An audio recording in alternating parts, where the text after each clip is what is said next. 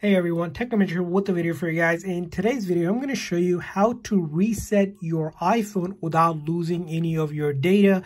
So all of your photos, videos, apps still will be on your iPhone, but you will be able to reset it if you're having any issues. This is something you want to do. So let's get started. So first thing is we need to go into our setting of our iPhone.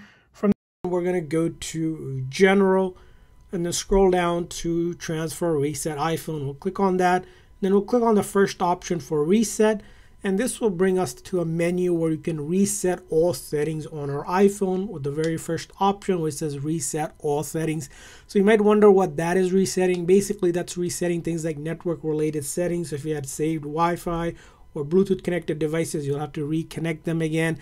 Any keyboard dictionary will get reset. Any home screen layout will get reset. And then any location and privacy settings will get reset. It will not delete any of your eSIM. So once I do that, it'll ask me for my passcode or my Face ID. So I'm going to enter my passcode here.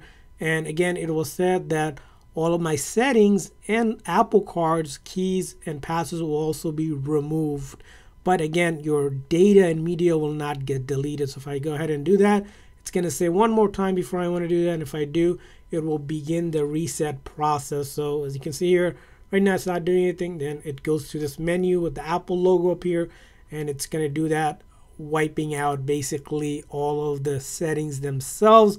Again, it will not delete any of your personal data like photos, videos, apps, and this might take maybe a minute or two to do, but shouldn't take too long because it's just resetting the settings, and we'll show you what happens once that happens. So here, as you can see here, it's black screen. Don't worry about it. It just shows the Apple logo. It will do it a few times. You might see the black screen and the Apple logo flashing, which is totally fine during this process. One thing I do want to mention is that you want to make sure your phone is charged. You don't want it to have under maybe 20% and it dies during this process. So make sure your phone is well charged when you're doing this process. So as you can see here, it's going through the process again to reset.